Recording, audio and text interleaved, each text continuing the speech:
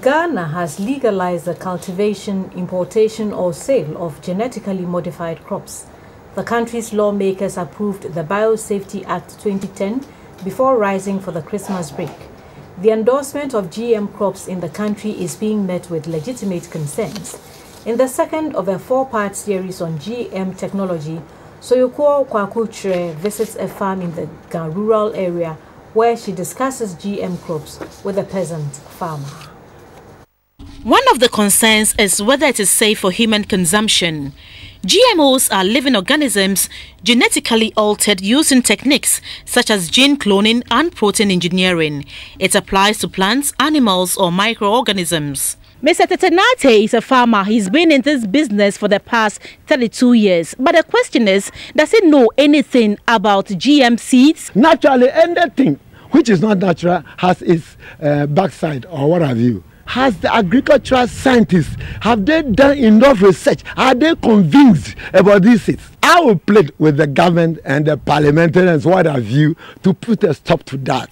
The 62-year-old peasant farmer has a 30-acre farm plantation. He says moving into GMO technology is not the best practice. We have our own 9 seeds. We met our fathers. They have got their own way of preserving the seeds. And things are going on. Look at my maize. What again do you want?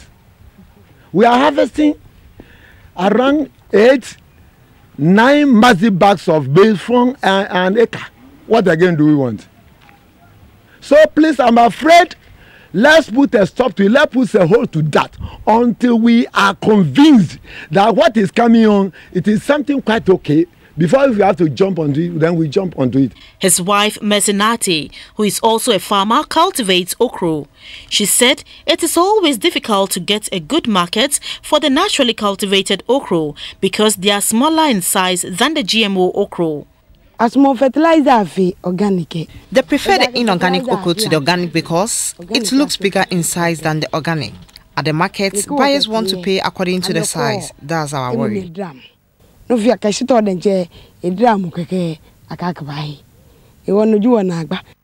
experience of GM crops, she has vowed never to cultivate GM crops in her lifetime.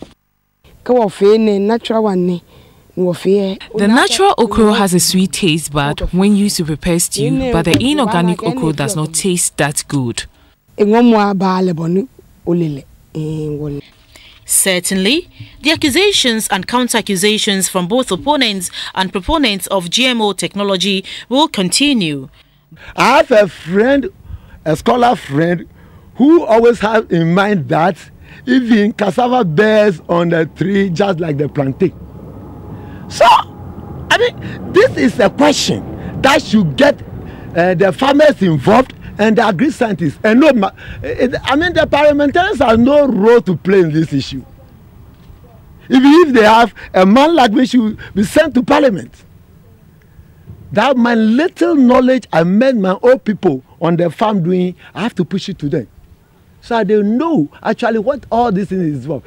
Look, I don't use chemical fertilizer. I go the organic way.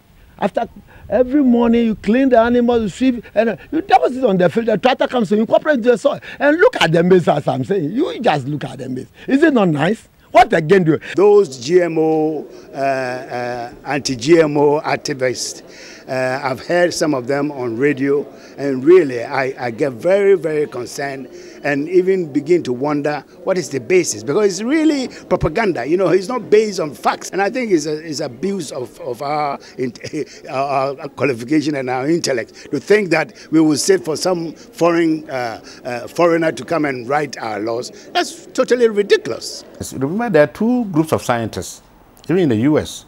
The scientists that are paid by the Monsantos and the seed companies, and the independent scientists.